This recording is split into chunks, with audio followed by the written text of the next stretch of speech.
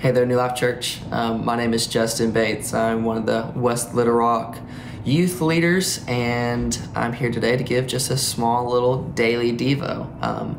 Luckily enough, I've been a part of the New Life Church family for all 21 years of my life. My dad, Harry Bates, has actually been a pastor here for a long time. You know, he's getting up there, so I kind of forget about the exact years of how long he's been here, but we've actually loved every minute of it, and I just love to keep him humble a little bit. Speaking of being humble, that's kind of the topic of today's message that I'm going to be going down, just being a humble Christian and being humble in this life. When I was thinking about being humble, you know, not only is God the number one humbler in our lives, I think if you think about the close second is elementary school kids.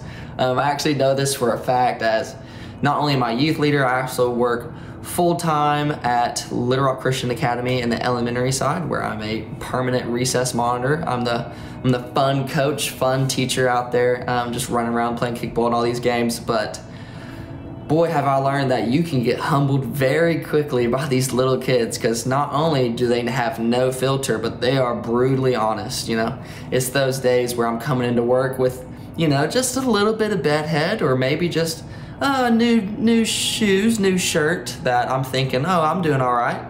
I don't need to use this mirror today. I don't need to do anything new. I'm gonna be fine. Is when the first recess comes out, and after about 15 kids telling me that my hair looks funny or that my new shoes are ugly, that you know, I'm going back to the car and I'm grabbing a pair of shoes, or I'm grabbing a hat to put on. You know, with all jokes aside of being roasted by little elementary school kids every day of my life, you know, I think when we correlate all of this to our spiritual lifestyle, you know, it's the days where I'm not using God as my mirror in my life. I'm not checking myself and seeing how humble and how good I am at asking him questions and following what he's giving me, that I'm getting burned in life. I mean, I have a lot of tough battles come up. I mean, everything's not going my way. I'm getting a lot of discomfort in my soul.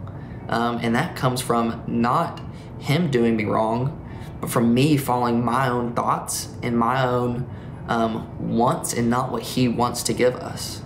You know, he doesn't want to give us discomfort, but we bring that upon ourselves, right? You know, I see one person in the Bible that does this over and over again, and I feel like he gets the butt of the joke all the time, and that's Simon Peter, one of the 12 disciples. You know, one of the stories I want to look into actually is in Luke 22, starting at verse 31, and we're going to read 31 and 34. Simon, Simon, Satan has asked to sift all of you as wheat. But I have prayed for you, Simon, that your faith may not fail. And when you have turned back, strengthen your brothers.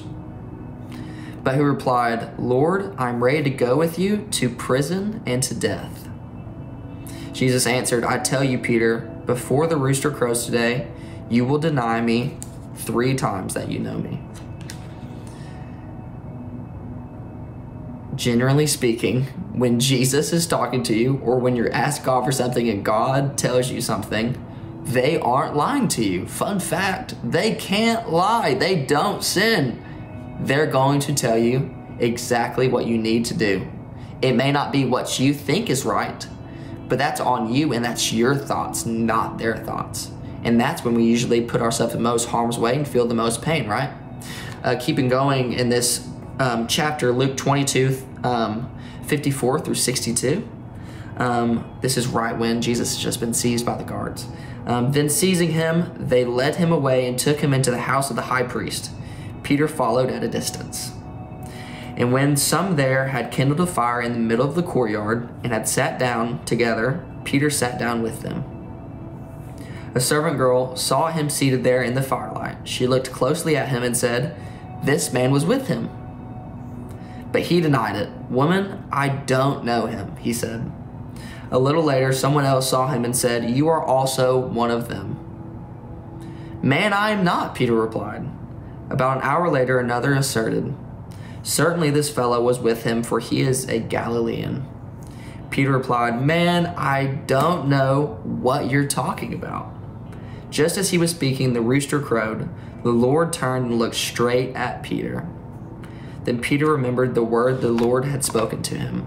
Before the rooster crows today, you will disown me 3 times. And he went outside and wept bitterly. Did Jesus cause him all this pain? No. Peter caused himself this pain because he wasn't humble in the Lord. He thought he was above what the Lord was telling him, what Jesus was telling him to do. I think in the very first part, what I was talking about, Jesus told him he knew what he was going to do, and he had already forgiven him in that instant. So all the pain and the embarrassment and the weeping bitterly that Peter is feeling is all brought by himself. He did that to himself because he thought that he was higher than what the Lord is in his life, right? Luckily, we have a very gracious Lord who loves to forgive us, and he's very good at forgiving us. And so if we read later on John 21, verse 15 through 19, starting here, this is when Jesus actually reinstates Peter. When they had finished eating, Jesus said to Simon Peter, "Simon, son of John, do you love me more than these?" "Yes, Lord," he said, "you know that I love you." Jesus said, "Feed my lambs." Again, Jesus said, "Simon, son of John, do you love me?" He answered, "Yes, Lord, you know that I love you." Jesus said, "Take care of my sheep." The third time he said to him, "Simon, son of John, do you love me?" Peter was hurt because Jesus asked him the third time, "Do you love me?"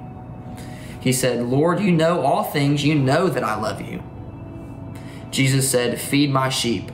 Very truly, I tell you, when you were younger, you dressed yourself and went where you wanted. But when you are old, you will stretch out your hands, and someone else will dress you and lead you where you do not want to go." Is this talking about physical age? I don't think so. Maybe in some aspect, when we're older, we're going to need a little help getting dressed. But I think in this story, it's actually talking about our spiritual maturity.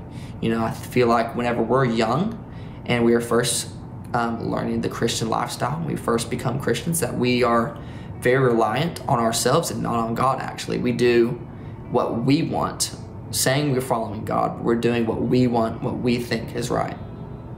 But in reality, when we're older and mature and actually follow the Lord, we actually stretch out our hands and say, "Lord, please help me." And that's where we get our spiritual strength. And when I'm talking about spiritual strength, I'm talking about that being humble and learning from the Lord and learning exactly what he wants us to do, right? Whenever we put God truly first, and asking everything from him and doing exactly what he wants us to do, that's where we become really strong and really fulfill our lives in God. It actually says after this that Peter's been reinstated in the last section I read, right? Later in life, Peter's captured and they want to crucify him for spreading the name of Jesus. And he says that he can't be crucified and that he would please and beg them to crucify him upside down, strictly out of respect and honor for his Lord. He didn't feel like he was worthy to die the same way Jesus died. And that just shows just how humble you can become in your life, right? From a guy who was doing what he wanted and trying to counteract what the Lord was saying to him, to begging not to die the same way our Lord has. And that's just truly being humble in the Lord. And that's what we all should strive for. And I'm here today to say, maybe you are doing what you want. Maybe you are doing too much of your thoughts and your mindset, and maybe you're not asking God what he wants you to do in your life. Maybe you are asking God to do what your life and you don't like it and you do what your own mind says. And maybe you're in a lot of pain from this, and this is very common. We all need to work better on this. I know I need to work better on this. Man, I'm not any way, shape, or form perfect, and I struggle with this on a daily basis. But we're getting better, and I want to pray over us today so we can all get better. Let's pray. Dear Heavenly Father, thank you for this day. Thank you for letting us be here and talk about your name and share a word just strictly talking about you and the betterment of ourselves, Lord. Lord, we are sorry for doing what our minds want and not doing what you have called us to do and doing the things that can fulfill our story in you, Lord. We are leaving that at your cross today, Lord, and we're here to do exactly what you want us to do, Lord. And it's your name we pray. Amen. Thank you guys for tuning in. See ya.